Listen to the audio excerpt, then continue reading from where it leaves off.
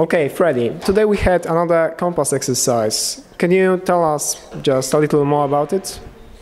It was about the first contact with the 30 articles from the human rights and to thinking about if they are more important or other articles are not so important, or if there's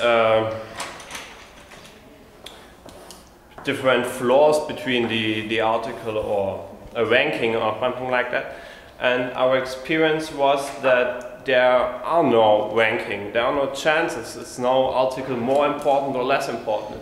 In different situations, different articles are up to date or important for the persons, and it belongs on the personal experience and about your own history, which article is for you more important or less important.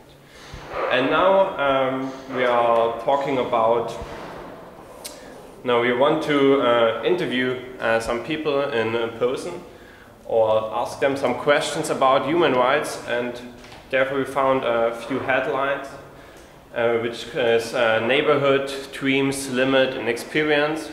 And yes, and we are going to ask them about limits of human rights or personal experience. Yes, and that's our plan for today after lunch. Great, thank you.